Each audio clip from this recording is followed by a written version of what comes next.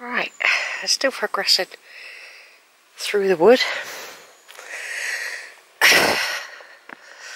At some point I'll probably emerge on some road or other. This does open up the wood though for walks, you see. Gets you off that track, out of the heat. It's actually quite sensible. And it's quiet today. I expect tomorrow it'll be very busy with the weekend. I just feel we're going to emerge in a minute onto back on the track again, the open track.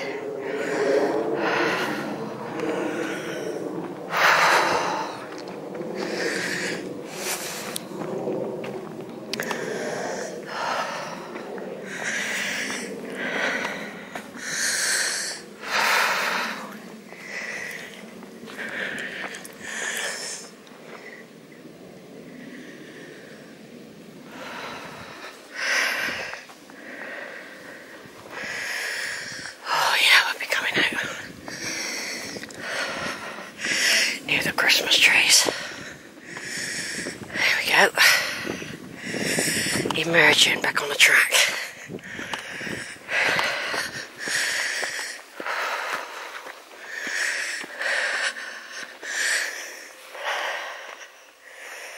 Right. There's the gate up there. That would take you to the area of outstanding natural beauty. We just got there a minute.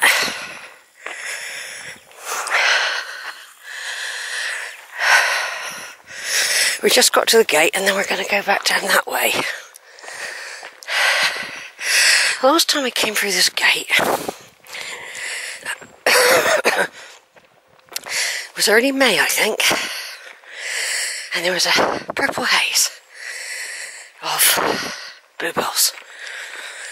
I called it purple haze.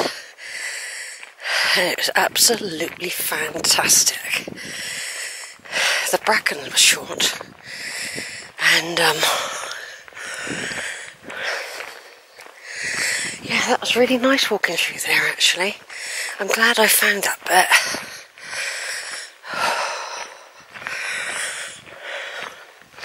I'm glad I found that. Over there, I think there's those people. They were walking quite quick.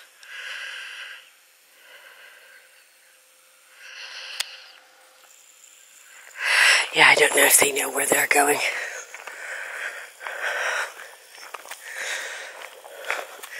And there we have the area of outstanding natural beauty here. See? I was going to walk across that, but I'm doing weaving today. I'm doing weaving, so what I'm doing, I'm carrying back down this way now. I just wanted to come up to that because that was fantastic in May.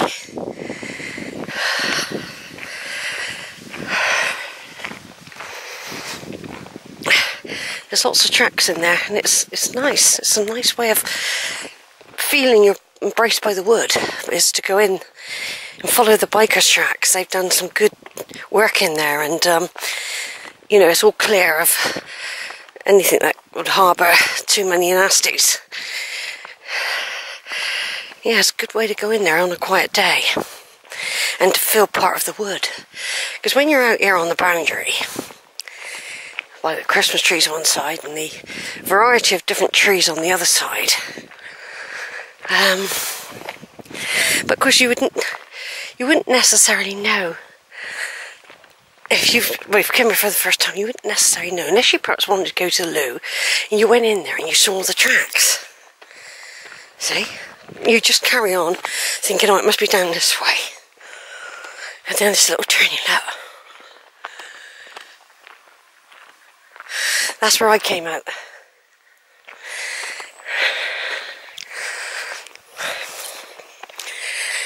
That's where I came out. I was walking in the wood.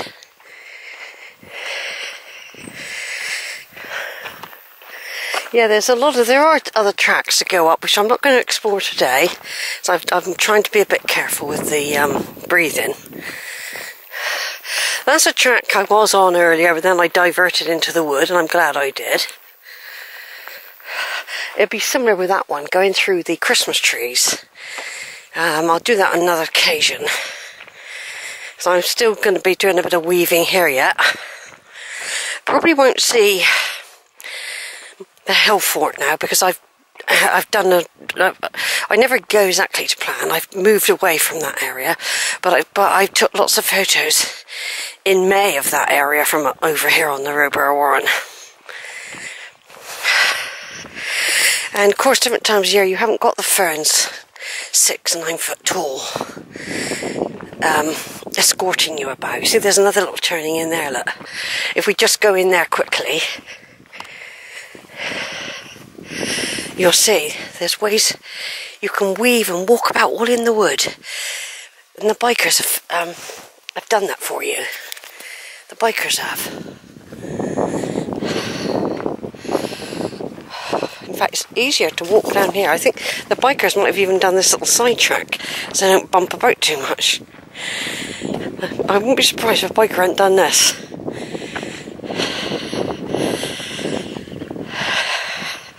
Yeah, I'm enjoying it. I'm really enjoying this.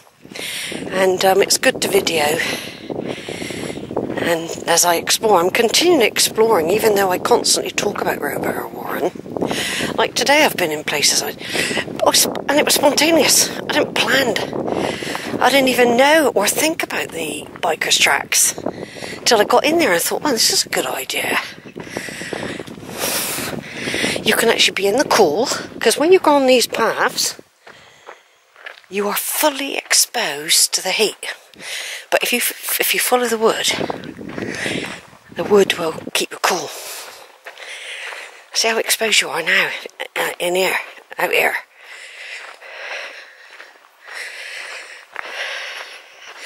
Yeah, I don't think I've had anyone with me at all over the years, say over the last 8 years at least. I don't know if I've been in here with my bike either. I'm not sure if I ever got this far with my bike. But I've done this walk, I've explored this place by myself, building up my knowledge, following different tracks. What I've done in the first early years was just build up a skeleton outline from different directions, work out I think you can get a plan of the network of tracks, and then of course you can go off track once you know you're never very far away. That's what I like to say. You're never really far away from a track, an artery if you like, to get you, or a vein to get you back to somewhere, because these sets of trees are all done in like squares or rectangles or something. They're grouped and divided by these tracks. So the bikers have weaved in and out the trees, which is really good. I don't think it's causing any damage. I think the idea was for them to follow these tracks here. But no, it's nice to go in the wood, isn't it? And have the earth. I expect you're more likely to get a puncher out here. Now in May I came up with the right fork there. Today I'm going down the left fork. Like I said, I've done it all, just linking it all up in my mind.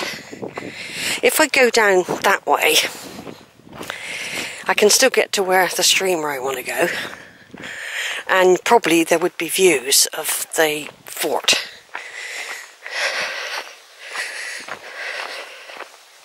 Just going to turn off for a minute.